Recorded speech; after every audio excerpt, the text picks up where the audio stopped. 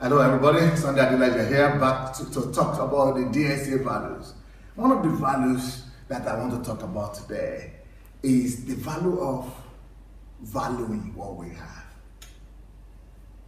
The ability to value what you have, to value your possession, is one of the greatest human qualities you could possess.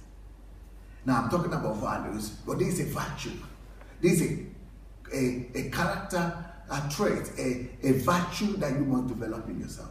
You know, most of us, because we have what belongs to us all the time, we often think that those things that belong to us, they are ours.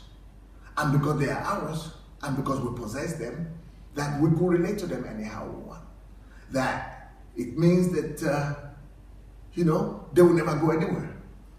And there's nothing we can do. And we have it, so there's no need to value it. There's no need to be grateful for them. There's no need to, to value them. Let me give you an example. It is important that you know that your spouse's wife should never be taken for granted. I mean, your spouse's love should never be taken for granted. Let's say you are a man and you have a wife. Most often for men and for women too, you just assume, oh, it's my husband, it's my wife. And in your subconscious, you are thinking, it's not going anywhere. She's not going anywhere, she's mine. I mean, she's my wife. He's my husband. I mean, we are married. Well, I'm sure you have enough stories to tell you that, when we stop valuing what we have, we stop having them. If we don't, we possess those things, we own those things, but as soon as we stop valuing what we own, the ownership is transferred. Even those things that we think we possess, our possession ceases, stops, when we stop to value those possessions. So the wisdom that I want to point out here is that your possessions, all the things that you have come to regard as yours, your possessions, that they are not really yours. If you could look at life that way and begin to assess and manage your attitude to life, to know and to acknowledge the fact that everything I own, everything I have, everything I possess are not really mine. So what are they to me? Or who am I to them? It's important that we have such a posture that everything I have, everything I possess, everything I own, I don't really own them. They are not really mine. I don't really possess them. I am a manager of them. Or I am a steward for them or of them. That is the best way to look at life. I don't possess my wife. I'm a steward to her.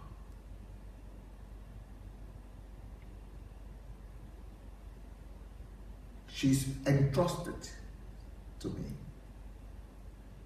to value, to love, to cherish, and to honor.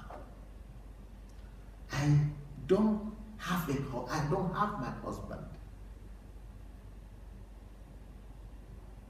I don't possess him. I don't own him. Once you begin to think that you own what you have, that what you have is your possession, you lose that possession. You cease to have it. The ownership is transferred to another. Life, a lesson of life that God would like us to have is And this is one of the lessons that God is trying to teach us through death. Why do we all have to die? One of the reasons, one of the lessons that we are taught in death is this particular one. That everything we have, we don't own. God owns everything. We are entrusted with whatever we have. All the things that we think we possess are temporary. That possession could be transferred to another. So when you take your spouse's love for granted, she loves me, she's my wife, she has to love me. She's my husband, she vows to love me. I mean, she went to the altar with me, he took me to the altar, and at the altar, he vowed to love me. I mean, the Bible says you must love your wife. Yeah. The Bible did say that. But once you begin to disregard and not to value that love is transferred to another. Oh, but it's a sin. He can never do that. It's a sin. He's going to hell. Yeah. Doesn't mean that love is transferred to another woman. That love could be transferred to his job. That love could be transferred to the children. That love could be transferred to his occupation, or to the neighbors, or to God, or to church, or to pastor, or to anything.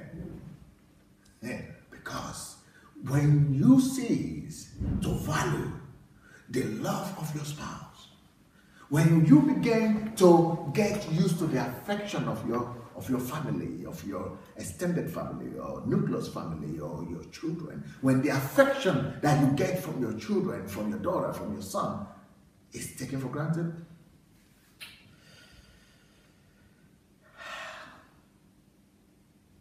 they move out of the house.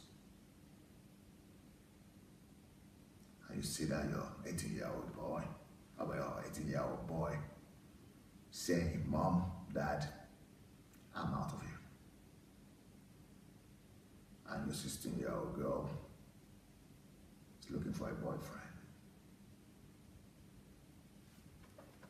But you say, "But she's my child. She's my only daughter. He's my only son. These are my children. I mean, they don't have anywhere to go. You didn't go. I gave birth to you." If you gave birth to them, anything, including the children that you give birth to, when you begin to take their affection for granted, when you begin to think that you own their affection, that ownership is transferred to the boyfriend, to the girlfriend, to the peers, to the cinema stars, to the serial movies, films. This is telling us about not taking anything for granted. When you take for granted the respect of your peers, or the respect of your subordinates, or the respect of your church members, when you take the honor, the respect that your church members give you for granted, one day, those church members will come to you and say, "Well, Papa Gio, Papa Bishop, I just got a revelation that I've got to move on to another church, to another ministry. Oh, I'm done in this church." When you take your people's offerings, giftings, tithe and offerings, and sacrifices, and things they do for you and in the church or around you, as what they should do, what they must do, you take it for granted and you stop valuing their services and their sacrifices, and you begin to just take that as what you deserve,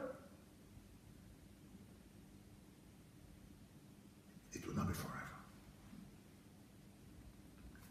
that respect. You lose those services that those people are giving you. We should never think that everything we've got right now is ours. They are entrusted to our hands.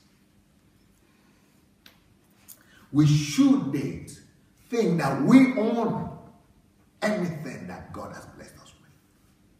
That's why millionaires become bankrupt. That's why Hollywood stars commit suicide. Because they do not recognize that everything they own or possess or have right now, they are only entrusted with them. And we all are only stewards to everything else in our lives. So learn to appreciate. Learn to be grateful. Learn to be thankful. Learn to be reciprocal. To reciprocate all the goodness around you. And never you think that you own the love of your spouse or that you deserve the affection of your children or the respect of your colleagues or the offerings that are coming, the offering bags of your church or the honor of your members or the followership that are following you. We are blessed with all these things. They are God's blessings. God owns them. And He could direct them to any other direction, anytime, any day, when we begin to devalue and disregard these things that God has brought and into our lives and entrusted us with.